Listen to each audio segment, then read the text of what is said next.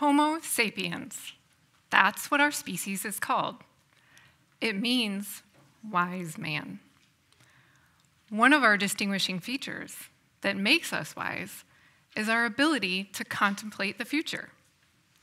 So, how many of you have thought far enough into the future to plan what you're doing for dinner tonight?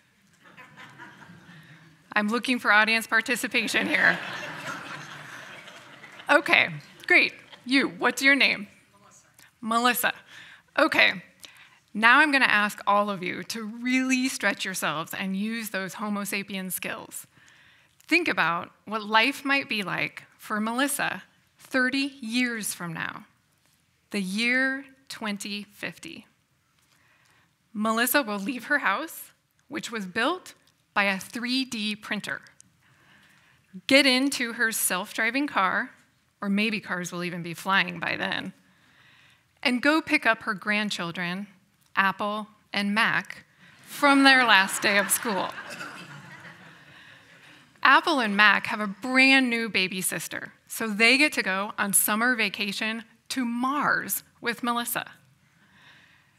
They use augmented reality while they're in the car to make sure they've packed everything at home.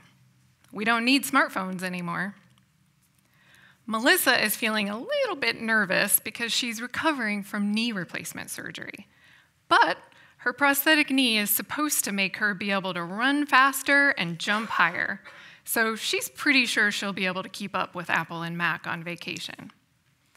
Sounds exciting, doesn't it? Yes. Well, thank you. Well, for Melissa's grandchildren to be born, and for her to get that prosthetic knee, do you know what we need? Antibiotics. And unfortunately, by the year 2050, we may not have any that work.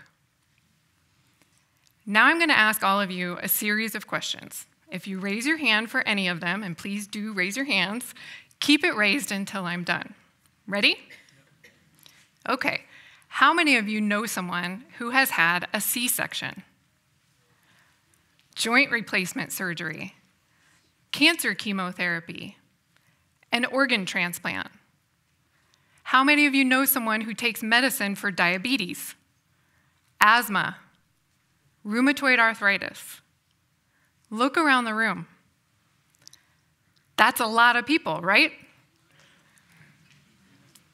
If we don't have antibiotics that work, these modern advances in medicine that we benefit from today won't be possible due to the risk of infection.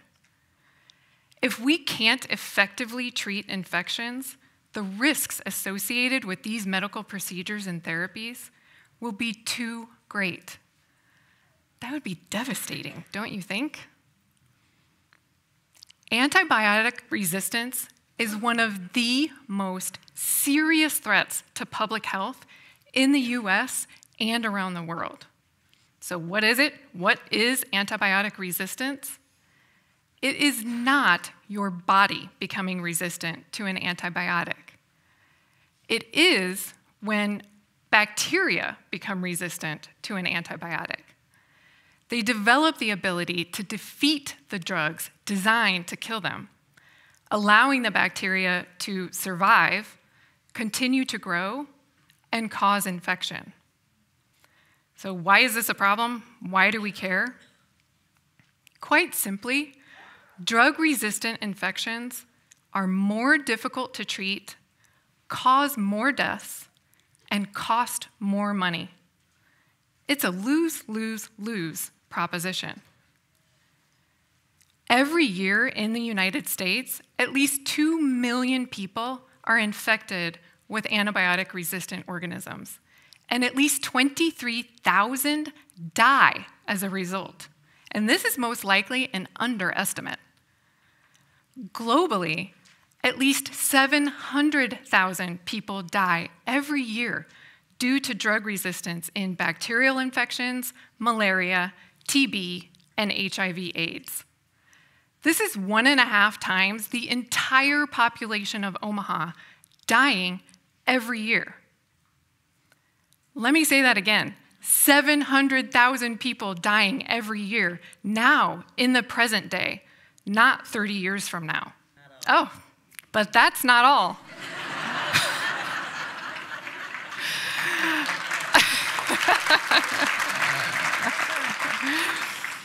How many of you have taken an antibiotic in the past year? For 30 to 50% of you, that's 1/3 to 1/2 of you, that antibiotic was either inappropriate or completely unnecessary. And the kicker is that antibiotic use is a key driver of antibiotic resistance. Remember how I said we're Homo sapiens? We're humans, right? Well, turns out we're only partially human. 43% actually. The rest of the cells in our body or our microbiome are bacteria, viruses, and fungi. So let's go back to Melissa and pretend that she has bacterial pneumonia, an infection in her lungs. Sorry, Melissa. And she also has a prescription for an antibiotic. Under normal conditions, when Melissa does not have an active infection, she's only 43% human, meaning that the remaining 57% of cells in Melissa's body are bacteria, viruses, and fungi. That's a lot of cells. Within that large number of cells, there may be a small number of bacteria that are resistant to the antibiotic that was prescribed to Melissa. If Melissa takes the antibiotic, regardless of whether or not it's appropriate, all the bacteria in her body are exposed to that antibiotic. In other words, the antibiotic doesn't know to kill only the bacteria causing the infection in Melissa's lungs. Instead, that antibiotic kills any bacteria that are susceptible to it, whether they're causing the infection or they're innocent bystander bacteria in Melissa's gut, for example. When the susceptible bacteria are gone, that small number of resistant bacteria can now multiply and even transfer their resistance to other bacteria in Melissa's body. And then Melissa can spread those resistant organisms to other people. This is why antibiotic use is a key driver of antibiotic resistance. Okay, wait. Now you might be thinking, well, this isn't really that big of a problem because there are always new antibiotics coming out. If I develop resistance to one, I can just use another one, right? Wrong. We've seen an 80% decrease in the number of new antibiotics approved by the FDA over the last 3 decades. So no, you can't count on new agents to be available. Okay, now you might be thinking, well, this doesn't really apply to me because I hardly ever take antibiotics. Well, I hate to break the news to you, but even if you've never taken an antibiotic, you can still become infected with an antibiotic-resistant organism. We're talking about infectious diseases, infections that can be spread from one person to another, and resistant organisms that can be spread from one person to another, even if you've never taken an antibiotic. So am I saying you should never take antibiotics? Absolutely not. Antibiotics save lives, plain and simple. They really are miracle drugs. But we need to reframe the way we think about antibiotics. First, recognize that antibiotic resistance is a problem now, in the present day. We don't need to wait 30 years to see the negative effects. It's going to get worse, but it's bad enough as it is. We need to take action now. Second, understand that antibiotics have side effects. They can be relatively minor, like nausea or dizziness, but antibiotics can also cause serious problems, like kidney damage, severe diarrhea, or even death. We shouldn't put ourselves at this risk unless we actually need an antibiotic. And third, we need to treat antibiotics as a shared, precious resource.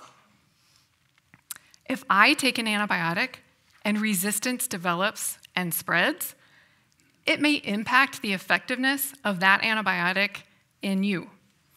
If you take an antibiotic and resistance develops and spreads, it may impact the effectiveness of that antibiotic in your children, and so on. Antimicrobials are unique. This is unlike any other class of drugs.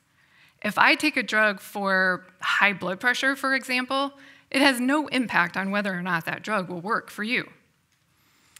The way we use antimicrobials today affects how well they will work or if they will work at all in the future. They are a shared resource. We need to preserve this resource. We need to cherish antibiotics or perish. Now, I am not exaggerating when I say that we are on the verge of returning to a pre-antibiotic era where people may die of relatively simple infections like wound infections or diarrheal diseases. Before antibiotics, diseases caused by bacteria, specifically pneumonia, TB, and gastrointestinal illnesses, were the top 3 causes of death in the United States.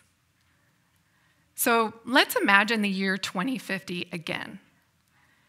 If we don't conserve our antimicrobials, if we fail to control antimicrobial resistance, the death toll around the world will exceed 10 million people each year. 10 million people each year. That's more than cancer and diabetes combined. That means one person will die every 3 seconds. Think about that. This will cost the world over $100 trillion in lost output, more than 300 times the net worth of Jeff Bezos, Bill Gates, and our very own Warren Buffett combined. Remember, we're Homo sapiens, wise men and women. So let's act like it and cherish the antibiotics we have or perish without them. So let's review what we've covered so far. Antibiotic resistance is increasing. It's bad for patients and economies. It's fueled by antibiotic use. And we have a lot of inappropriate antibiotic use and not a lot of new options. Antibiotics are a shared resource. This is a problem we should care about. We need to care about because we have a glimpse of what might happen if we don't. The beauty of it is there's something we can do about it. We all have a role to play. I'll give you 3 simple things you can do now, the 3 Ps. Prevent infections, be proactive, and prescription only. So number 1, prevent infections. Has anyone heard of Ignaz Semmelweis? And no, it's not some trendy new beer. Okay, for those of you who haven't, he was a Hungarian physician who, in the 1840s, introduced the concept of hand hygiene into medical practice. He was able to show that washing your hands significantly decreased maternal mortality. Unfortunately, he was ridiculed for years by his peers for this radical idea. Ultimately, he was committed to a mental institution where he died at age 47 due to complications from an infected wound in his right hand. Remember, he lived in the pre-antibiotic era. So we have known about the importance of hand hygiene for 175 years. Yet hand hygiene compliance today is only 25 to 50% amongst healthcare providers in hospitals. So, telling you to wash your hands, cover your cough, stay home when you're sick, get your vaccinations, and teach your children about infection prevention may sound like common sense, but the fact is, we don't do these things well enough. We need to do better, and we can do better. Number 2, be proactive. And this applies to both healthcare providers and patients. If you're a provider, don't assume your patients want antibiotics. Talk to them about what their expectations are. And if you're a patient and your doctor prescribes an antibiotic, ask questions. Is it really necessary? Can you watch and wait? Are there alternatives? And definitely don't demand antibiotics for you or your loved ones, or even your not-so-loved ones. And 3, prescription only.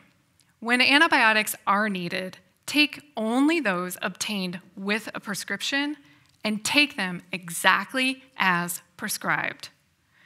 Don't buy over-the-counter antibiotics available in some countries, and never share antibiotics with anyone. The 3 Ps: prevent infections, be proactive, and prescription only. So let's make sure that Melissa's grandchildren can be born, she can get that prosthetic knee, and of course we want her to be able to go on vacation to Mars. In the end, I ask you to remember, cherish or perish. Thank you.